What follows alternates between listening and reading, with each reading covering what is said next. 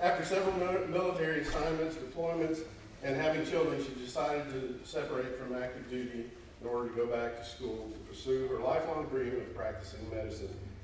Barbara is currently a biochemistry pre-medical studies student.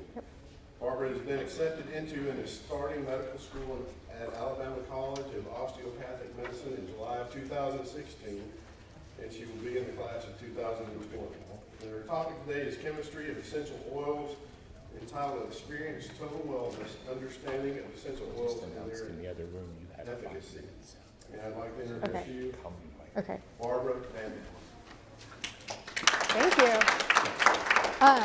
Well, it's an honor to be here to talk to you guys a little bit today. My passion is educating and empowering people to take their health into their own hands. You said it all. My goal is to put a healer in every home and make sure that you have the knowledge you need to help yourself.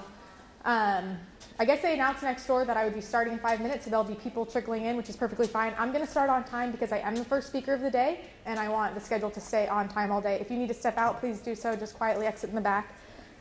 This is definitely not an all-encompassing lecture on everything you need to know about essential oils. It's just kind of an introduction and a taste for some of the current research and science that supports the use of essential oils. So I'm going to really quickly tell you how I got into essential oils. When I separated from the military and decided to go back to school, as a medical student, I needed extra help with daycare with my kids, so I hired a nanny. My kid had the flu. Nanny asked, "Can I put some essential oils on your kid?" And I just thought she was nuts. I'm like, I really like science, but go ahead, you can try it. But within 10 minutes, my kid went from laying on the couch super lethargic to running across the couch. And I was like, what did she just do? I took him to his pediatrician and told him, my nanny just put something called essential oils on my kid. What is it? What do you think? And he was just kind of like, yeah, there's more and more scientific research supporting the use of essential oils, and just told me a little bit about the things that he had known, which wasn't all that much. So I was like, okay, well, I'm going to start researching this. So for 2 years, I was a closet essential oil user. I didn't tell anybody I was using them because my counterparts, my fellow medical students would have thought I was crazy if I told them, hey, I'm trying out homeopathy and alternative treatments at home. But now I guess I'm a recovering closet user, and I've converted a few of my fellow pre-med students, including my organic chemistry teacher and one of my anatomy and physiology teachers who has 3 PhDs. One is in neuroscience, and she studied at the McKnight Brain Center at the University of Florida. So I'm just going to do a quick intro video. Again, if you need to step out, feel free to. I have all of my research and documentation. If you want to talk to me afterward and get some of my sources, I'd be happy to share them with you. Another great source as you do research on your own is clinicaltrials.gov and pubmed.gov. Okay, so we're just going to get going. And thank you for being here. This is an intro video. There are no wasted efforts in nature. The fragrance of a flower, the smell of an orange, or the scent of a pine tree all serve specific purposes vital to a plant's survival. What our senses perceive as fragrances or scents are actually volatile aromatic compounds, tiny organic molecules that serve a variety of protective, reproductive, and regenerative purposes. These compounds help ward off unfriendly pests, attract friendly herbivores and insects, and even help the plant heal from infection and physical injury. There are over 3,000 identified varieties of aromatic compounds, each with its own unique and functional chemical constituents that provide different aromas and benefits to the plants. From the petals of a flower, to the leaves of a plant, the rind of a fruit, or the resin of a tree, these volatile aromatic compounds are all around us. Distilled directly from the plant sources, essential oils are multifaceted agents with exceedingly endless applications to our health and can be used aromatically, topically, or internally.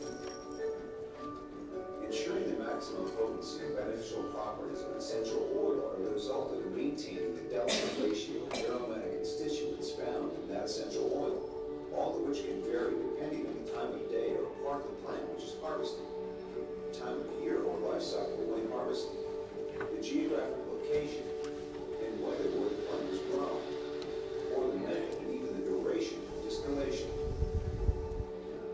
For that reason, it is vital that essential oils come from a trusted source committed to not only producing unadulterated essential oils, but to adhering to the strictest production protocols. There are no wasted efforts in nature. Neither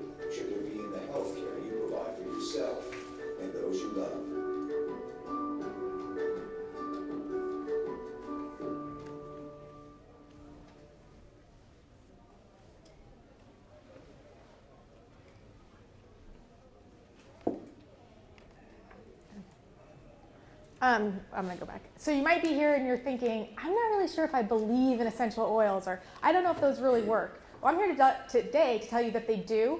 And in medical science, we're so far beyond the point of whether or not we believe in essential oils. We know they work. It's been proven time and again. Right now, most of the studies are focusing on how they work, trying to understand the physiological process. Sorry. I thought somebody was talking to me.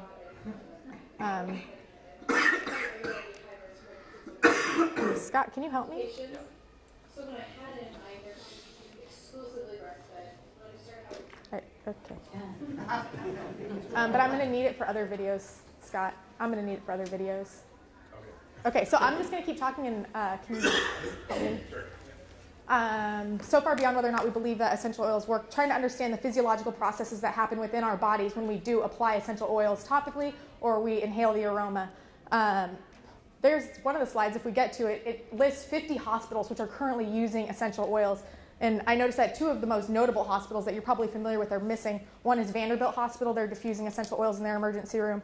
Johns Hopkins is using essential oils. These hospitals. There's also one in North Dakota that's studying using On Guard and Melaleuca to fight nosocomial infection. Nosocomial just means hospital-acquired, so MRSA. Yeah, that's all I'm going to say about that. So I'm going to talk a little bit about plant biology and why essential oils work and how they work, and then we'll get into a little bit more of the chemistry behind them.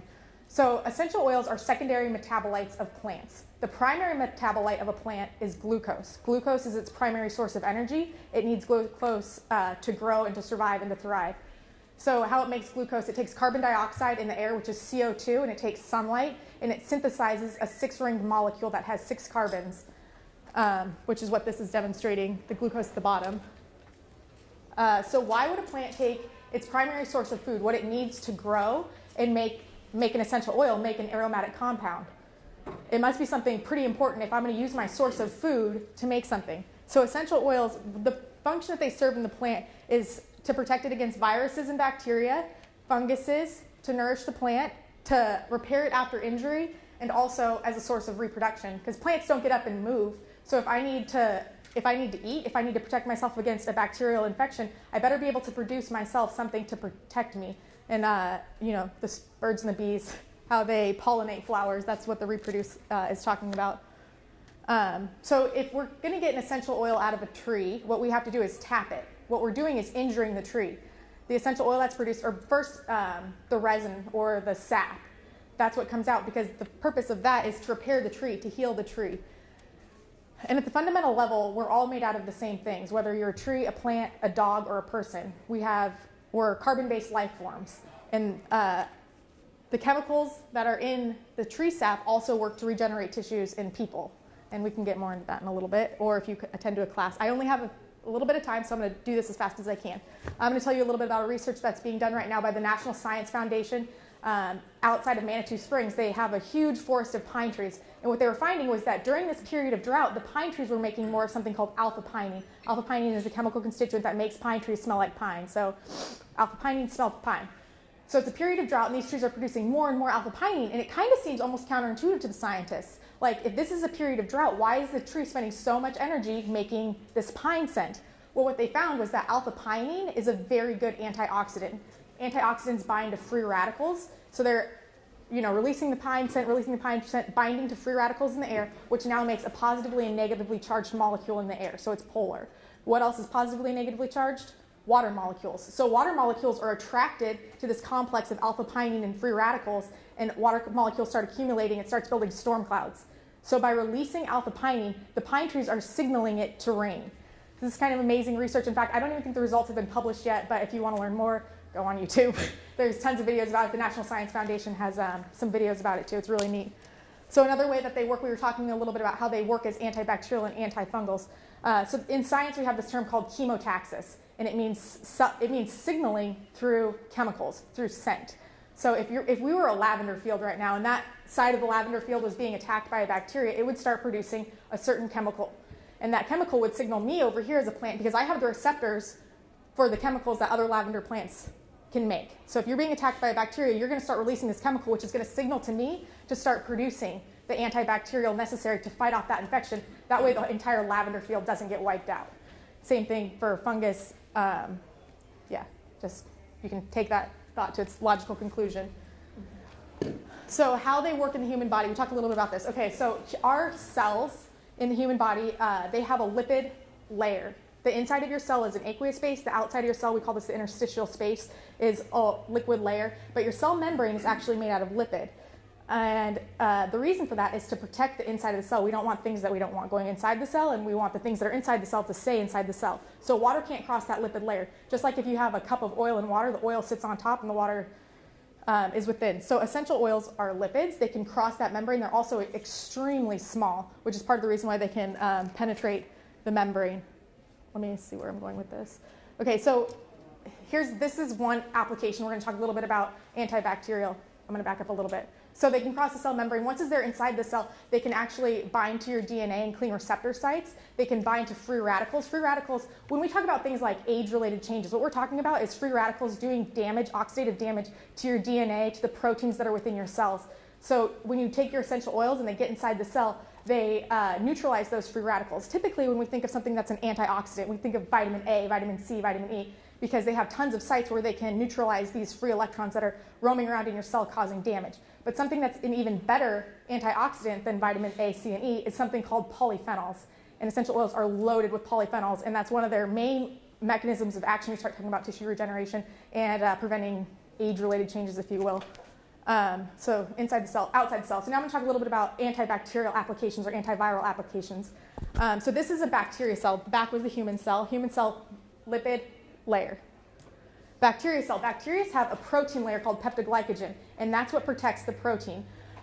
They can also form something called a biofilm. It's equivalent to snot to protect it. The essential oils can penetrate the biofilm. It can eat through it essentially, and it can eat through the protein layer. I'm trying to say this in a really simple way, and cause the cell to lyse or burst open. But it doesn't do any harm to human cells because we have. Good? Are we okay? No, I'm sorry. I was communicating. I apologize. Carry forward. So they did some research at this. Yep. So bacteria, because they have that protein layer, they can't penetrate a cell. Viruses don't have cell walls, so they can get inside of a human cell. And essential oils can get in and target that virus as well. Also, pharmaceutical drugs, the molecules that make up pharmaceutical drugs are very huge molecules, and they cannot penetrate the human cell layer. We have cell receptor sites on the edge of your membrane, which they bind to, and that's generally how they work. But in medicine, we don't have very many good antivirals, and that's because we have a very hard time targeting a virus because it's inside the cell. But I'm going to show you a quick video, and this was done Harvard and MIT. We're doing some research on how we can start fighting MRSA. MRSA is methicillin-resistant Staphylococcus aureus. Now, people, when they typically think of MRSA, think, oh my goodness, this is so dangerous, it can kill you, and it can if it gets deep inside your skin. But the truth is that MRSA lives on the surface of your skin. MRSA lives in your throat. It's part of your normal flora. But if you get a really deep cut and the MRSA gets within you, it can kill you.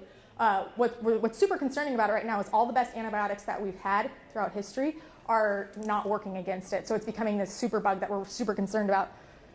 So a group of scientists started studying, hey, can essential oils work against MRSA because our antibiotics aren't? So what options do we have? And I won't spoil it, but I think you know where I'm going with this. Scott, I might need your help once this is over. So he has his Master of Medical Science from Harvard and MIT.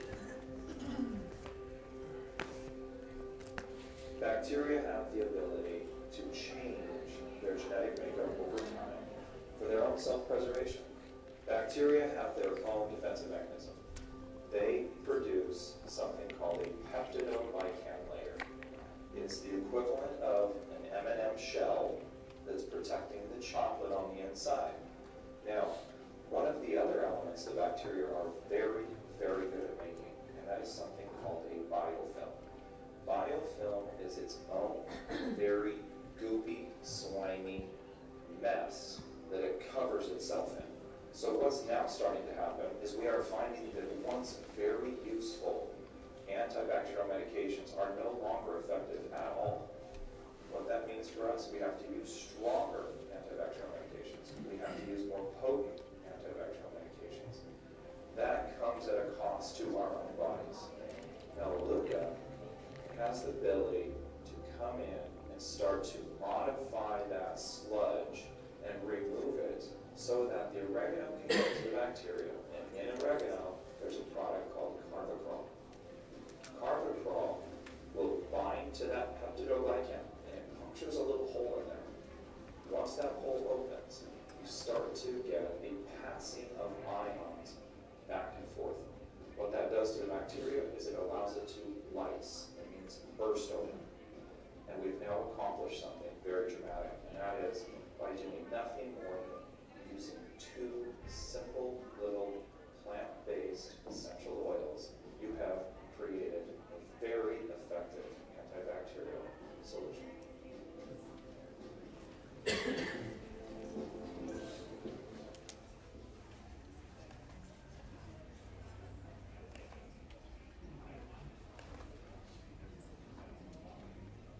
Oops.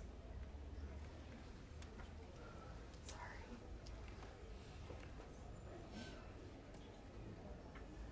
Oh, we just kind of talked about this a little bit, so I'm going to skip this slide.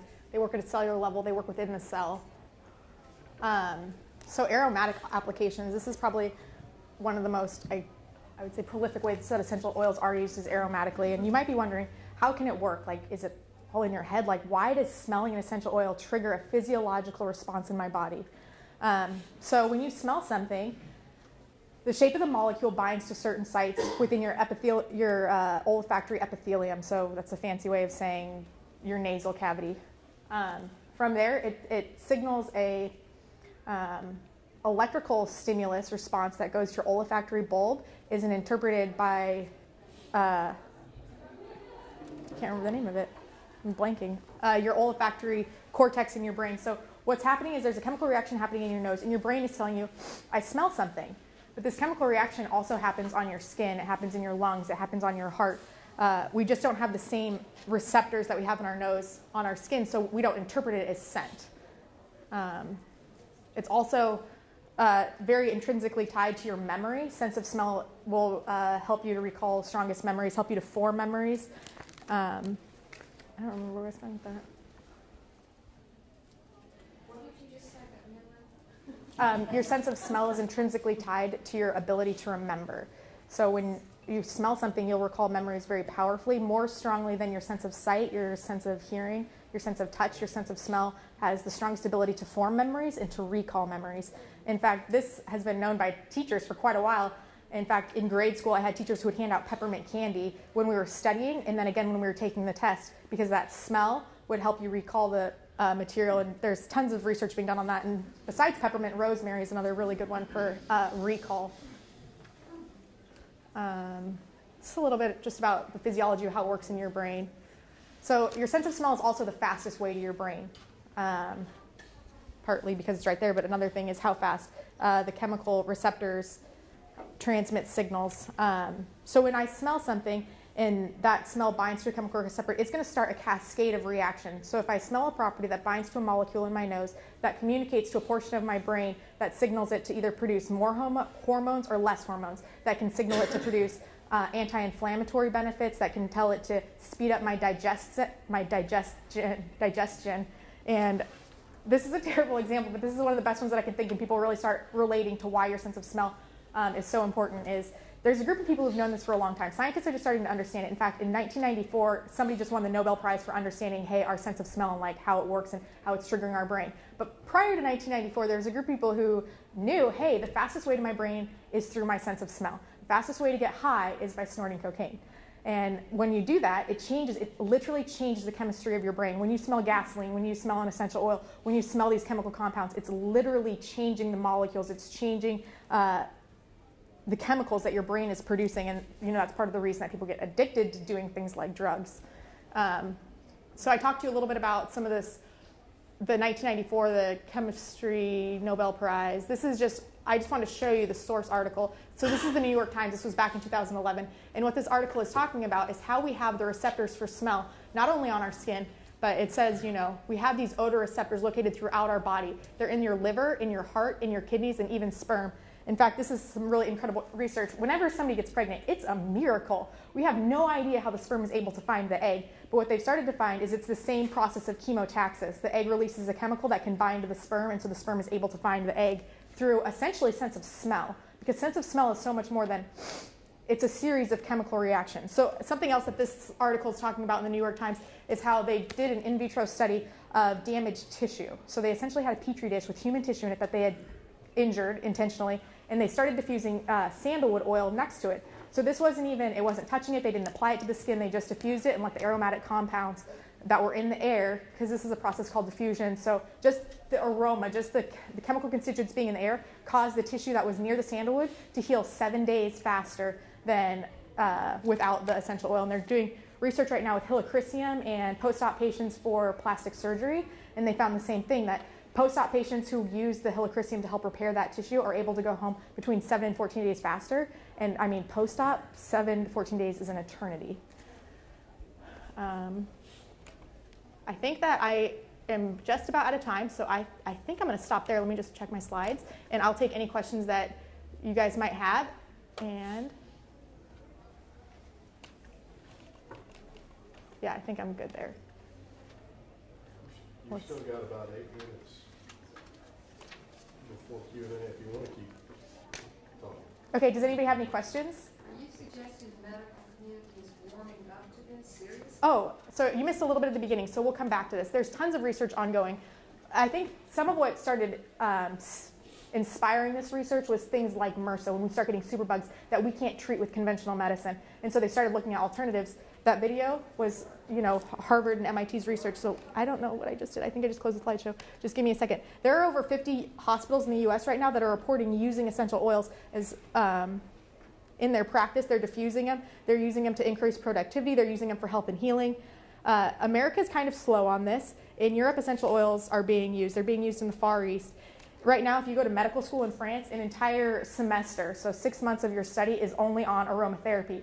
And in France, you are actually prescribed essential oils for treatment. You'll be prescribed things like lavender for burns or for cuts. Lavender is a natural antihistamine. So they use it for treatment of allergies. They use it for treatment of hives.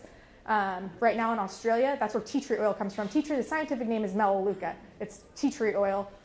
It grows in Australia. It's the best place to come from the world. Australian soldiers carry tea tree oil in their IFAKs, first aid kit, military. Okay, in their first aid kit, just like we would carry something like a hydrogen peroxide or a neosporin.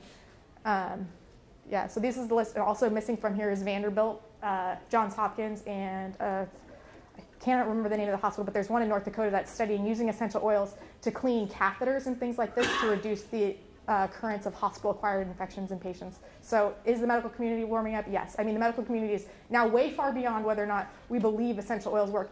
In fact, it's always funny whenever I teach a class, because there'll be people who say, I don't really know if I believe in essential oils, or I would never ingest an essential oil.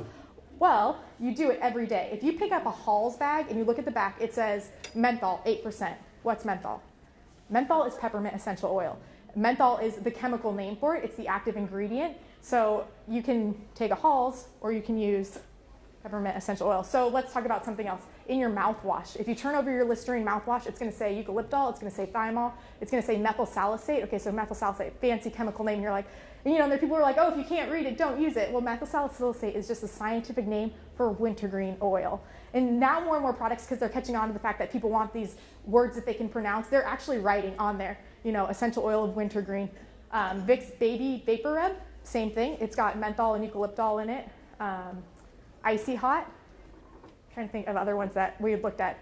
Chloroseptic spray, it says phenol on it. Okay, so let's talk about phenol a little bit. Phenol is a carcinogen. So if somebody's talking about phenol, what they're talking about is a 6-membered carbon ring that has an OH group, which is an alcohol group attached to it. Last two words, O-all, alcohol. So that's a specific compound, but there's a class of compounds called phenols, and usually like methyl salicylate is a phenol chemical compound, not the compound menthol. So also if somebody tells you that essential oils contain carcinogens because they have phenol in it, no, not phenol like the compound phenol, a group of compounds, a class of compounds called phenols. They're incredibly safe. Part of the reason that they're incredibly safe is because of the way that our body metabolizes them, because they are that lipid and our cells are lipids, so it doesn't damage your cells like it would damage a protein cell wall. Super safe. What else was I going to say, Scott? Okay. Do you remember anything else I was going to say, Lisa? What's the best way to use them? Like to put them in the diffuser or to Sure. put them under your nose? Yeah, either of those ways work. If you don't have a diffuser, you could rub a little bit in the palm of your hands and inhale it. That's diffusing. You're getting some of the same benefits. If you have something going on topically that you're specifically trying to target, like if you want an antihistamine reaction, that's something systemic. So inhaling is just fine because it's going to trigger that cascade of events in your brain and your nervous system will take over from there, and your immune system. And essential oils, I'm going to say this, essential oils aren't going to cure any disease. They're not going to heal your body. They're not magic. They're compounds that support your immune system and your nervous system. So if you're using essential oils, it really is just helping your body heal itself. Because your body's going to have to do the heavy lifting. Like we talked about, well, Dr. Stour talked about essential oils getting in there and fighting the MRSA by eating through the biofilm, the carvacrol, lysing the protein wall, but it's still your own immune system. It's your body that's going to have to flush all that stuff out of your body. So this is just kind of like the tip of the iceberg. Hippocrates, who's the father of modern medicine, said, let thy food be thy medicine and thy medicine be thy food. Because it's super important that you start taking care of yourself at that foundational level of good nutrition to support your immune system, to support your nervous system. And then, we're going to talk about diet and exercise. We're going to talk about stress management and rest and all these things. But the essential oils just help your body do what it does naturally. Yeah. You mentioned two websites up there. Yes. Clinicaltrials.gov and PubMed.gov. PUBMED. Clinicaltrials.gov. Clinical, just CLINICAL, trials, TRIALS.gov. And that's the government's repository for all of the clinical trials that are currently going on. And say you're interested in hey, I'm interested in whatever the current research is saying about sandalwood oil, because that was the one that we talked about with the tissue regeneration. And then PubMed.gov, there's other research articles. Yeah. What level are most of those articles written at? Oh, yeah. Most of those articles are written very much for a scientific community. So if you're going to flip through those articles, there might be a lot of chemical terms. Like you might not see the word wintergreen essential oil. You would have to know that methyl salicylate is wintergreen essential oil. I teach tons of classes. This was really supposed to be just a taste. So I'm happy to do one-on-one consults, or come if you want to do a class in your home where we talk about hey, let's interpret some of these things like, a phenol, a eugenol, a thymol, and help you interpret some of those studies. So that was a good point. They are written at the grad school level, and they're written for scientific journals. They're not typically written for the layperson, but some of them are. Yes? If you're wanting to go purchase some oils, what kind of things should you be looking for to find the best ones, that are going to be more potent? Okay, that's a great question.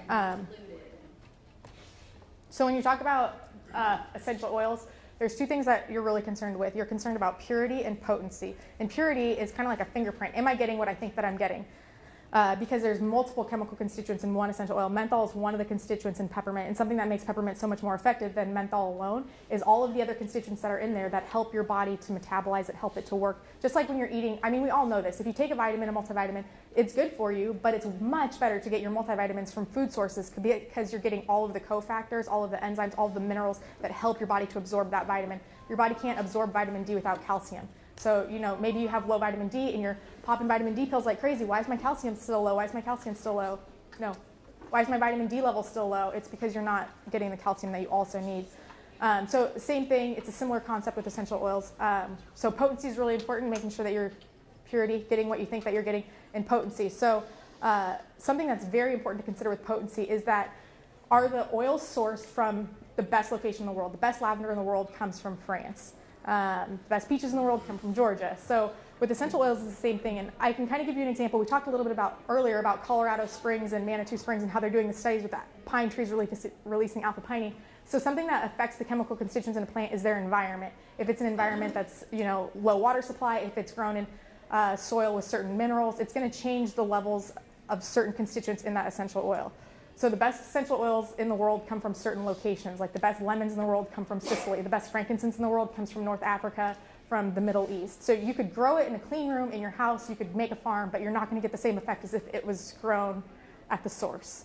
So those are two things you should look for: is the sourcing of the essential oil and the purity and how you can tell purity. So there's 5 different tests that we do. We do gas chromatography, NMR, mass spectroscopy, and there's a few others, which probably doesn't mean a lot to you guys. But if you want to talk more individually about how to tell whether or not an essential oil is a high quality one, I'd be happy to talk to you. There's a few good companies out there. There's one great company. The best company is doTERRA. I've researched it for 2 years, and I can tell you why I believe that, but I'd be happy to help you find a different one or tell you more about doTERRA. Why don't you interpret that and publish it and sell it or give it away? That would save a lot. I mean, you know, you can get right into your oils quicker, you know. Publish why I mean, just, doTERRA? an interpretation of all these scientific names into Oh, layman's terms, like, yeah, so I have a book that has it that I'm selling at my table. Yeah. So if you walk in, I'm the table in the corner right here, and there's a huge banner that says healthy can be simple. And I'll be there with books. And there's more chemistry than you ever care to know in those books as well. And I'm also going to be doing classes, so if you'd like to attend a class on how to cook with essential oils, how to use essential oils with your pet, with your baby, with your grandma, we can sign you up for some classes. If you'd like to do an individual wellness consult, we can do that. Where do you get the classes? I do them in my home or in one of my team members' homes, or I'd be happy to come do them in your home. I do one-on-one too. If you're not comfortable coming to my home, we can go in Navarre. Yeah, I'm local. Go out to coffee, talk. Anybody have any other questions? Okay, come see me at my booth. Thank you guys so much for attending.